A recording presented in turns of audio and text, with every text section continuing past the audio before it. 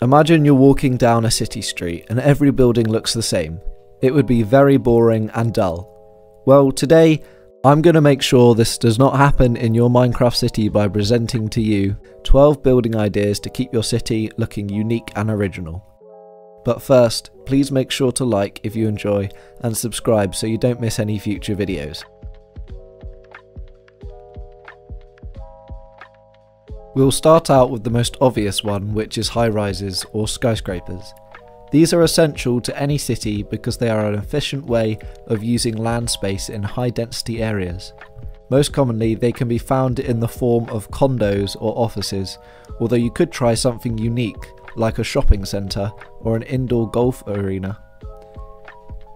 If you would like to know how to build realistic skyscrapers, then have a look at this video here shown in the top right corner where I explain simply how to build them in Minecraft.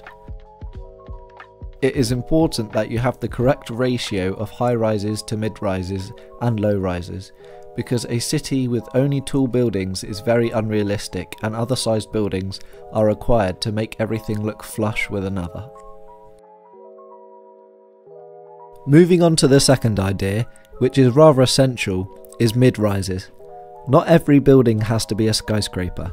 These provide taller buildings with scale and are large on the inside so that they can be used for pretty much anything.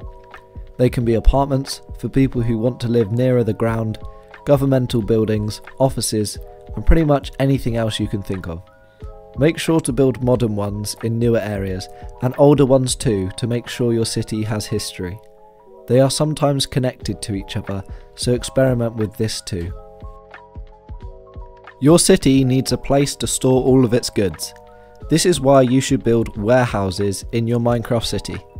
People often forget about economical infrastructure needed to sustain a city, and warehouses are very important to store things which may be sold for profit.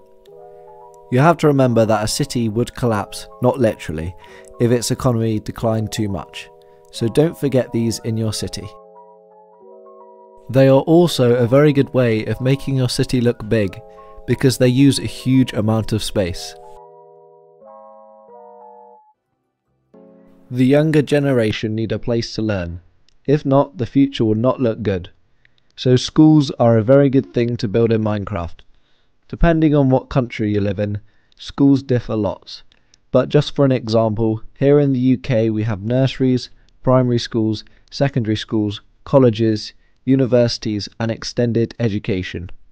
You should make sure there is at least one of all of these in your city and make sure to spread them apart. Also, do not have them too near the city centre because you will never see this in real life, whatever country you go to. If this isn't enough, make sure to build unique education campuses such as flight schools and molecular science schools. There are an endless amount of buildings you can make associated with the education sector, and they are imperative for your residents. Factories are a great thing to build in Minecraft, although you must make sure they're in the right place. You will only find factories in designated industrial districts, as this separates houses from loud and pollutive factories. And these districts are often quite far away from the city centre, as they are not the most pleasing places to look at. In a real city, these factories would employ many residents and increase your income. Therefore, it is realistic to put them in yours. Another benefit is that, similar to warehouses, they can be very large and make your city look very big. If your city has a large sports fan base, then you will need a stadium for them to play in. I know they may be very difficult to build, but they are also so impressive and will make your city have lots of life. You don't have to build an 80,000 seater stadium, it could just be 15,000 seats for a smaller football team. Also, remember to build ones for all sports that your city has a team in. It could be a rugby or cricket stadium, hockey or basketball arena, and all other sports stadiums. Just make sure to have them away from the central area of the city, as they require a lot of real estate.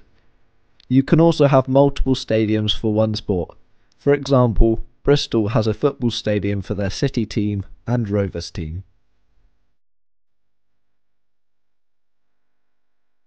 Number 7 is public entertainment. Let's look at Piccadilly Circus in London. We can see lots of theatres where shows are being played all year round. This brings in lots of income and attracts tourists, which increases the economy of your city. So make sure to have these sorts of things in yours. They are very fun to decorate because you can build sets for different shows that could be happening, although it doesn't have to just be theatres. It could be cinemas, ice rinks, bowling alleys, indoor climbing parks, trampoline parks, and much more. You could even place these inside of a mid-rise building and disguise it, as this does happen in real life when interiors are repurposed for something more productive. Public services are vital to keep your city safe and profitable. Cities rely on hospitals, clinics, police stations, fire stations, secret service buildings, embassies, sewage plants, etc. So it goes without saying that these must be in your Minecraft world. Each one of them needs to be in a different place though.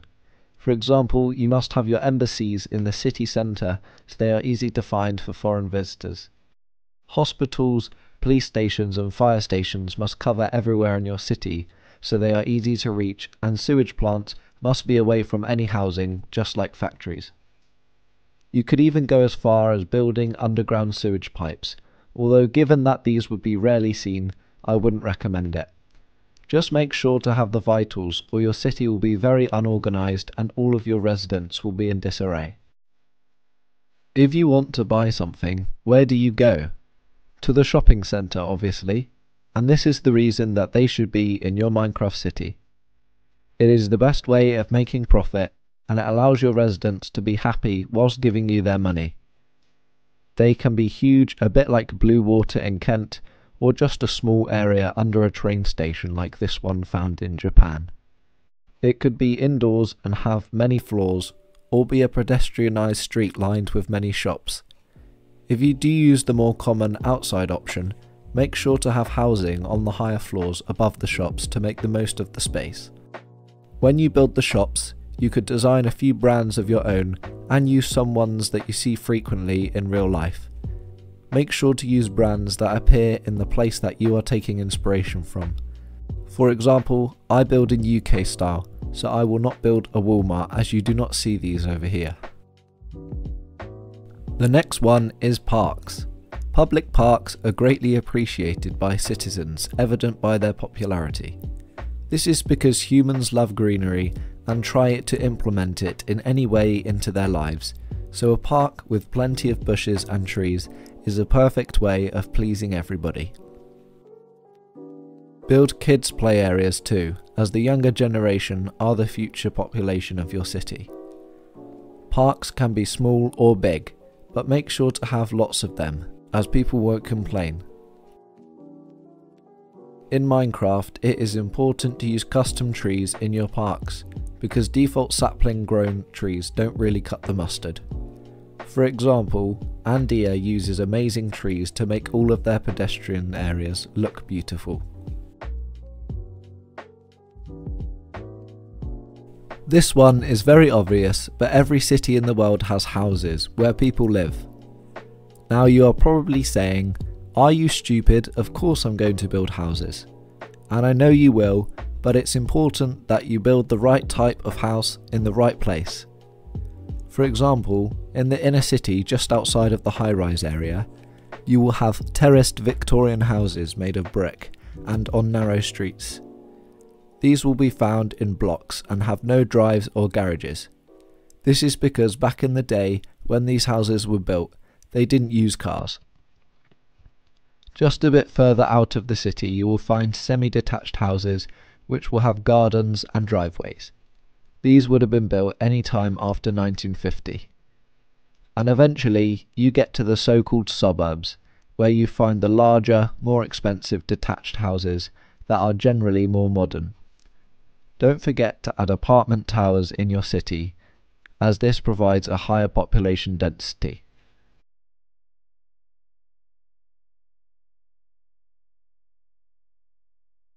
And at last but not least is transport. This is a very broad term, but basically you want your citizens to feel as if they can get anywhere in your city relatively cheaply and quickly. This is done by using a mixture of bus routes, stops and terminals, train stations, trams, and you may even want to build an airport if you feel that your city qualifies for one. Of course, transport doesn't really work in Minecraft, but the whole point of this video is to provide you with the ideas that will make your city as realistic as it can be. Kinda irrelevant, but I'd just like to add in quickly that if your city is in European style, you will eventually need a cathedral to allow it to be classified as a city. Thank you very much for watching if you got this far. This video took many hours to record and edit, so a like and subscribe would mean so much to me. Anyway, I hope you have got all the ideas that you need to build an amazing city, and I'll see you all later.